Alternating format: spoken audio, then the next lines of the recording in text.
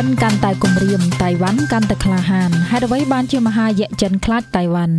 ់នៅពេលពិភពលោកកំពុងសម្លឹងមើលមិនដាក់ភ្នែកចលនាឆ្ពោះទៅរកសង្គ្រាមរវាងអាមេរិកនិងអ៊ីរ៉ង់ការរំកើកងនាវារបស់អាមេរិកនៅលើជើងសមុទ្រវេណេស៊ុយឡាដែលគិតថាអាមេរិកអាចនឹងលុកលុយប្រទេសនេះដើម្បីបញ្ចប់របបផ្ដាច់ការរបស់លោកម៉ាឌូរ៉ូស្ថានភាពតានតឹងនៅសមុទ្រចិនខាងត្បូងនិងសមុទ្រចិនខាងកើតក៏ពិភពលោកមិនបានបិទភ្នែកចិត្តទេអំពីចលនារបស់មហាយៈចិនគំរាមលេបត្របាក់យកកោះតៃវ៉ាន់ត្រឡប់មកវិញចំណែកឯកោះតៃវ៉ាន់វិញដែលបានបំបែកពីចិនបាន71ឆ្នាំមកនេះកំពុងធ្វើចលនាទៅរកការប្រកាសជារដ្ឋឯករាជ្យអធិបតេយ្យដែលចលនានេះបានកំពុងធ្វើឲ្យក្រុងប៉េកាំងស្វែងរកមធ្យោបាយណាមួយបើទោះតាមផ្លូវយោធាក៏ដោយដើម្បីទប់ស្កាត់មិនឲ្យតៃវ៉ាន់ក្លាយជាប្រទេសមួយដាច់ខាតសារព័ត៌មាន Mail Online បានចុះផ្សាយនៅថ្ងៃទី26ឧសភាថាប្រទេសចិនកំពុងដាក់ពង្រាយនាវាផ្ទុកយន្តហោះចម្បាំង2គ្រឿងទៅកាន់តំបន់ឆ្នេរសមុទ្រក្បែរកោះតៃវ៉ាន់បន្ទាប់ពីទីក្រុងប៉េកាំងប្រមានពីការផ្ទុះឡើងនៅសង្គ្រាមបង្រួបបង្រួមតាមប្រភពដដែលនេះគឺនាវាផ្ទុកយន្តហោះចម្បាំងស៊េរីថ្មី Liaoning និង Shandong ត្រូវបានរាយការណ៍មកថាកំពុងស្ថិតនៅក្រោមការហ្វឹកហាត់ពីរបៀបត្រៀមខ្លួនប្រយុទ្ធនៅឯឆ្នេរបូហៃបានៃតំបន់សមុទ្រលឿងមុននឹងទៅចូលរួមនៅក្នុងសមយុទ្ធយោធាមួយនៅក្បែរកោះប្រតាសដែលនៅជិតបំផុតនឹងកោះតៃវ៉ាន់តែចលនានេះគឺជាលើកដំបូងហើយដែលនាវាចម្បាំងស៊េរីថ្មីរបស់ចិនទាំងពីរគ្រឿងនេះត្រូវបានដាក់ពង្រាយព្រមពេជាមួយគ្នាខណៈមានការព្រួយបារម្ភកាន់តែខ្លាំងនៅឯកោះតៃវ៉ាន់ពីលទ្ធភាពនៃការប្រើប្រាស់កម្លាំងយោធាពីសំណាក់ទីក្រុងប៉េកាំងដើម្បីបង្រួបបង្រួមដែនកោះមួយនេះដែលអ្នកសង្កេតការព្រួយបារម្ភអំពីការផ្ទុះសង្គ្រាមរវាងចិននិងតៃវ៉ាន់ហើយចលនានេះក៏អាចនាំឲ្យអាមេរិកនៅពីក្រោយតៃវ៉ាន់បង្កជាសង្គ្រាមចិននិងអាមេរិកក៏កើតមានផងដែរព័ត៌មានពីការដាក់ពង្រាយនាវាផ្ទុកយន្តហោះចម្បាំង Liaoning និង Shandong ក៏កើតមានឡើងតែប៉ុន្មានថ្ងៃប៉ុណ្ណោះក្រោយពីទីក្រុងប៉េកាំងប្រមានពីការប្រើប្រាស់កម្លាំងយោធាបង្រួបបង្រួមកោះតៃវ៉ាន់ជាការឆ្លើយតបទៅកាន់លោកស្រីសាអឹងវិនដែលបានថ្លែងនៅក្នុងពិធីសបត់ចូលកាន់តំណែងជាលើកទី2របស់លោកស្រីកាលពីថ្ងៃទី20ឧសភានៅក្នុងឋានៈជាប្រធានាធិបតីតៃវ៉ាន់រយៈពេល4ឆ្នាំតទៅមុខទៀតនៅក្នុងពិធីនោះលោកស្រីសាអឹងវិនបានប្រាប់ចិនថាតៃវ៉ាន់ចង់ចរចាជាមួយចិនតែសូមឲ្យចិនកុំលើកឡើងថាតៃវ៉ាន់ជាដែនកោះឬជាខេត្តរបស់ចិនព្រោះតៃវ៉ាន់មិនអាចរស់នៅក្រោមដំបូលបកុម្មុយនីសឬក៏ប្រទេសមួយប្រព័ន្ធពីអ្វីនោះទេលោកស្រីបន្តថាតៃវ៉ាន់គឺជារដ្ឋអធិបតេយ្យដែលមានសមត្ថភាពគ្រប់គ្រាន់ដើម្បីការពារជាតិនិងអភិវឌ្ឍសេដ្ឋកិច្ចរបស់ខ្លួនប៉ុន្តែនៅពេលដែលរដ្ឋាភិបាលចិនដាក់ពង្រាយនាវាផ្ទុកយន្តហោះចំនួន2គ្រឿងដ៏ធំនោះបានធ្វើឲ្យតៃវ៉ាន់ឆ្លើយតបគឺជាប្រតិកម្មនឹងរដ្ឋមន្ត្រីការបរទេសចិនលោកវ៉ាងយីនិងនាយករដ្ឋមន្ត្រីទីកៃឈៀដែលប្រកាសថាក្រុងប៉េកាំងមានគោលនយោបាយមួយគឺបង្ខំឲ្យតៃវ៉ាន់និងចិនមានការបង្រួបបង្រួមទោះជាស្ថានភាពណាក៏ដោយគឺអាចរាប់ទាំងកម្លាំងទ័ពទៀតផងសម្រាប់តៃវ៉ាន់មិនបានបិទមាត់ឡើយចំពោះការគំរាមពីថ្នាក់ដឹកនាំចិន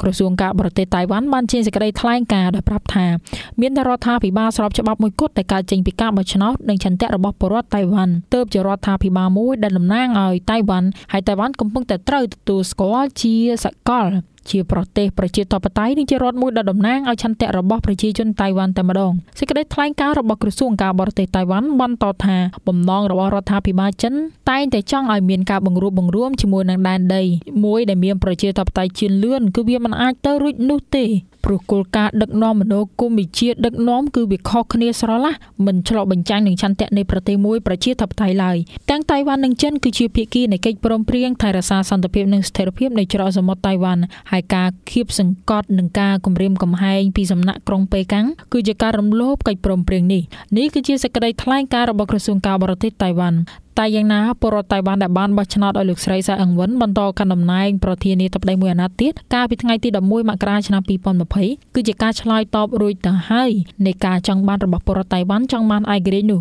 ចំពោះលទ្ធផលនេះគឺជាការឆ្លើយតបនឹងលទ្ធផលស្ទង់មតិមួយដែលបង្ហាញថាពលរដ្ឋតៃវ៉ាន់រហូតដល់ទៅ